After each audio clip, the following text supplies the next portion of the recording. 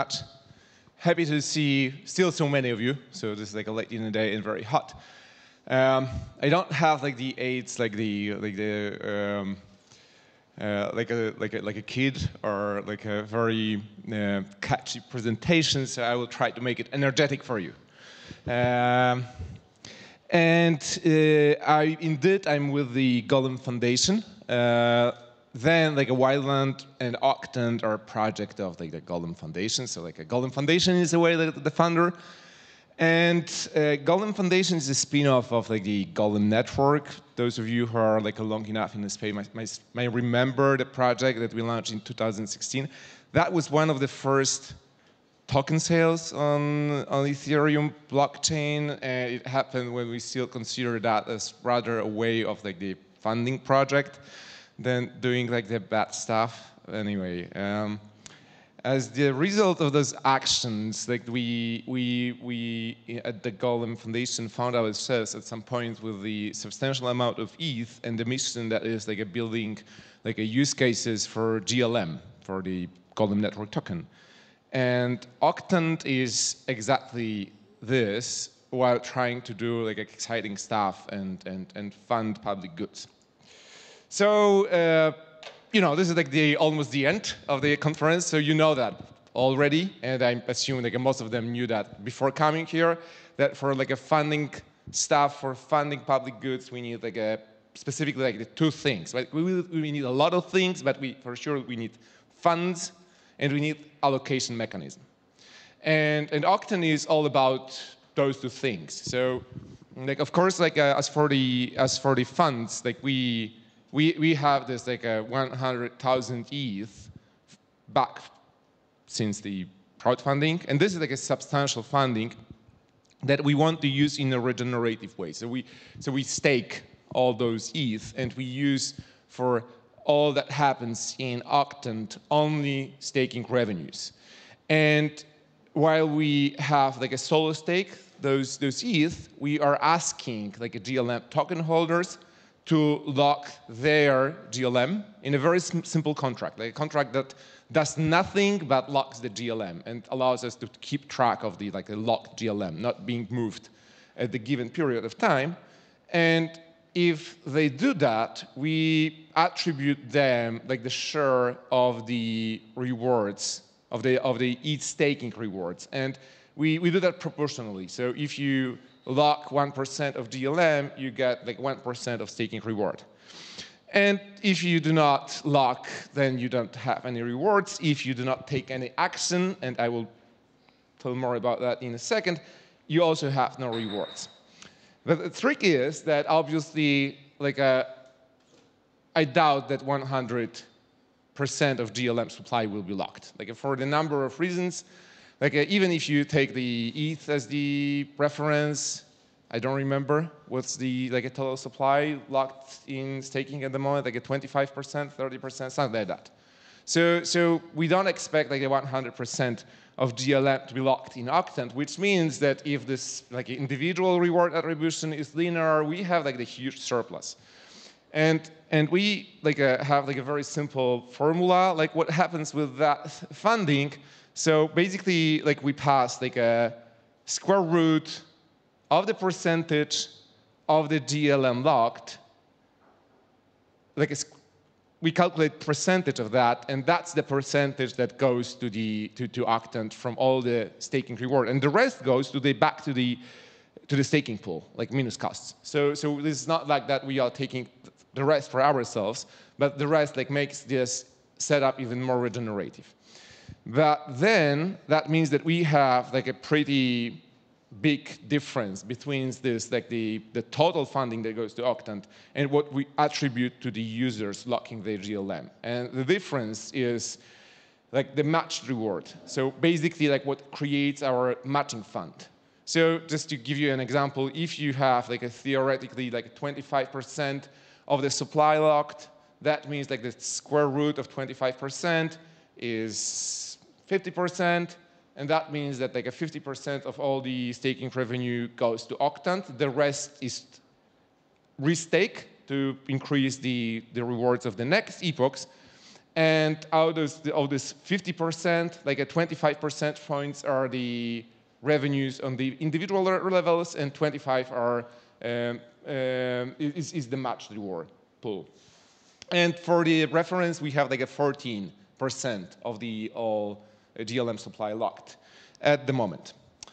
And like if you are locking GLM, you can claim all that reward for yourself. Like so this is like the kind of like a staking operation for you. Like but you can also decide during the period that we call allocation window, you can decide that you actually donate some of it or all of it to the public goods projects.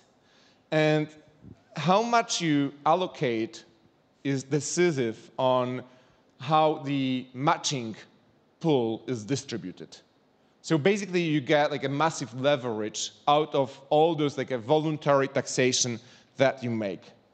And I know that this is a little bit late, so I will run through that through that once again, but with the nice graphs. So we, as Golem Foundation, we stake ETH, and that generates through proof of stake some accumulated staking rewards.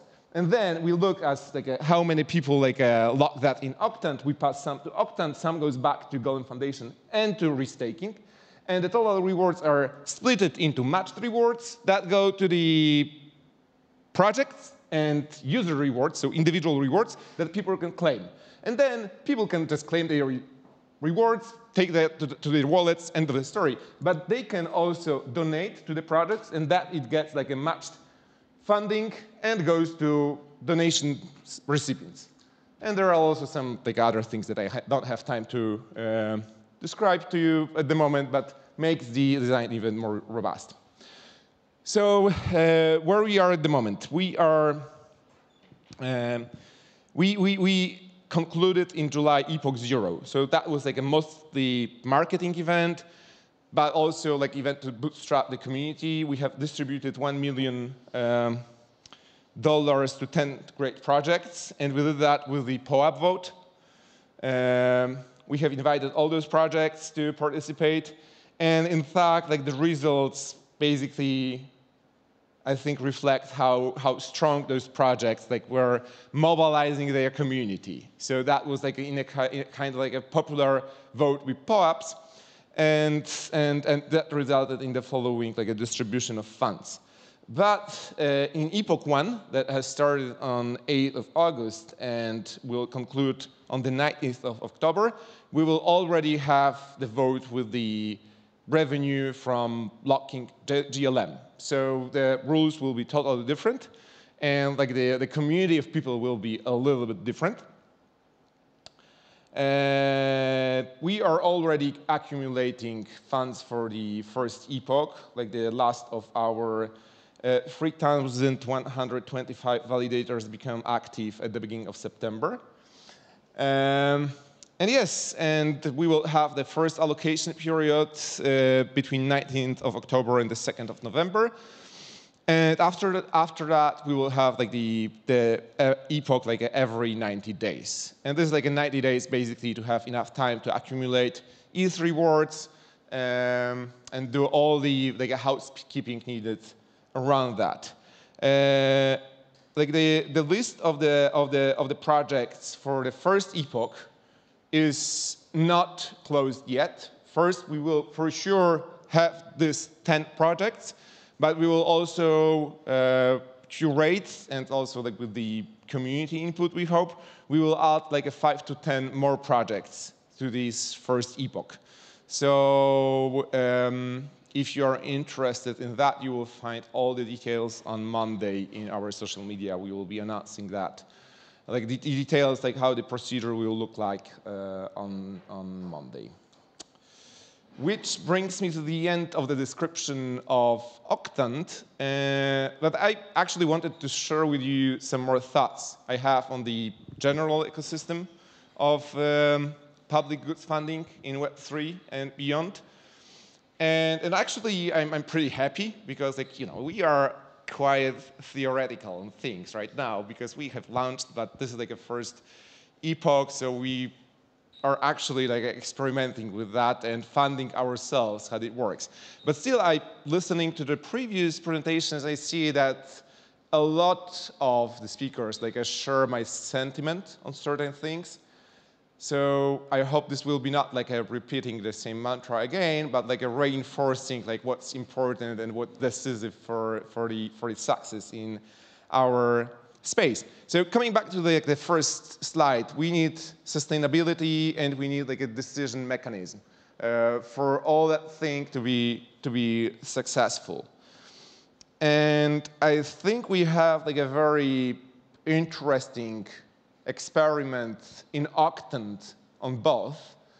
But the question is how we can make that more universal and how we like translate that as the concepts, not necessarily as the Octant success, but as a concept to the like success of the wider ecosystem.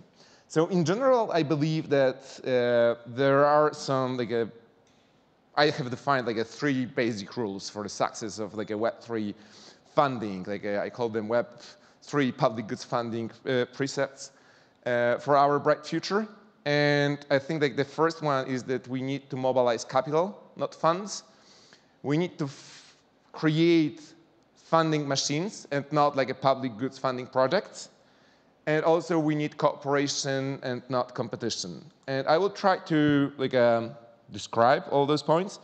So first, we need like a capital, not funds. And by that I need like I understand like the sustainability. So basically something that can regenerate itself, can create like a stable source of revenue that you can tap into to create stable source of public goods funding. And of course, like a pile of gold is not sustainable. Creating value out of thin air is kind of not sustainable. I'm not really sure about that because this space is like great in creating value out of thin air. And actually, everything we do so far is done that way. That like probably like a long term we need to do better than that.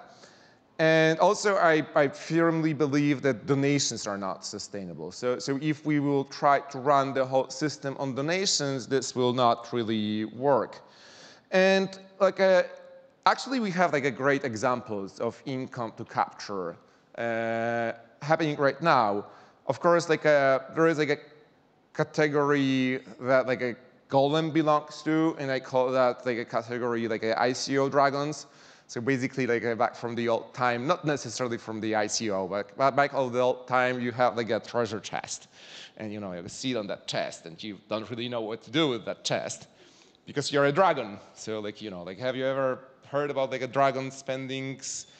Not really. So like this ICO dragons, I think this is like a category like with a high potential. And I hope we are like the showcase how that can be done. We will be a showcase how that can be done.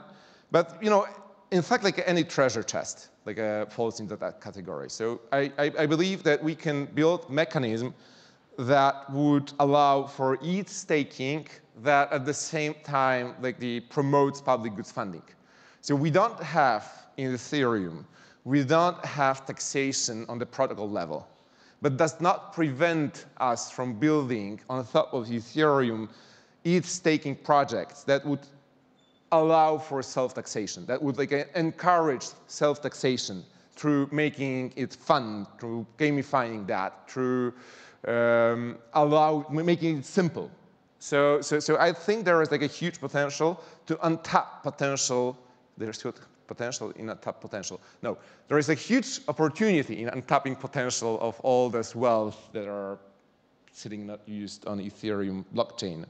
And of course, if you happen not to be Ethereum layer 1, then network or protocol fees are the great way to go. We could see that today in the Optimist presentation. I think there are other examples as well.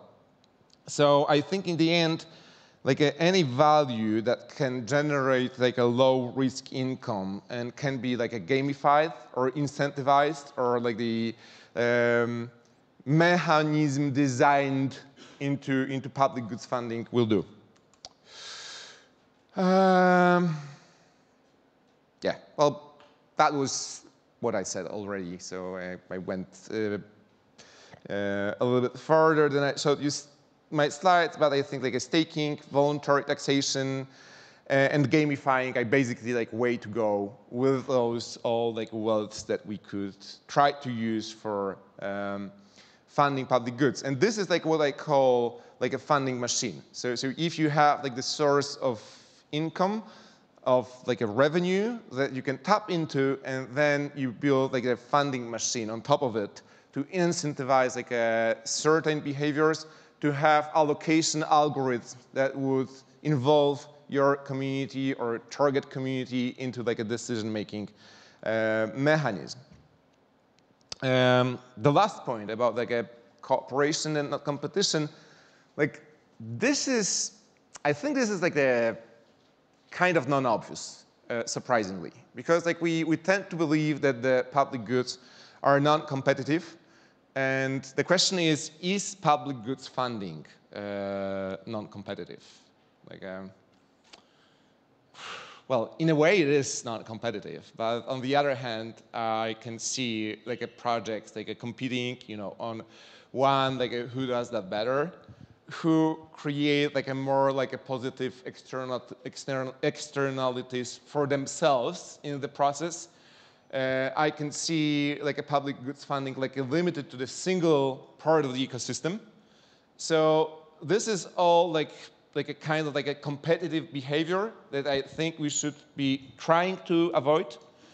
And I don't see that as a problem at the moment, because just because of how it is happening right now, I see public goods funding at the moment as like the highly fragmented on the like a technical level. So basically like everyone does their stuff and something happens there. But on the other hand, as for what is getting funded, I basically think that we are quite all right in most of the cases. So this is not like that. I don't like the Optimist funds only like Optimist stuff, like a Filecoin only funds like a Filecoin stuff, and so on. No, this is not the case. We go broader, and this is great.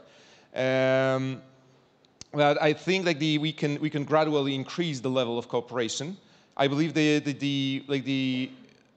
like a joint efforts to at least like keep like the record of what's happening, and in evaluating what is the impact is like a minimum. So like I think like the things like the I don't remember the name, like with this projects registry by Gitcoin or HyperCerts or other initiatives like that are probably like a good starting point that we could evolve like a further to ensure this layer. Or like it works on the proof of uniqueness, whether this is like the Gitcoin passport or something else.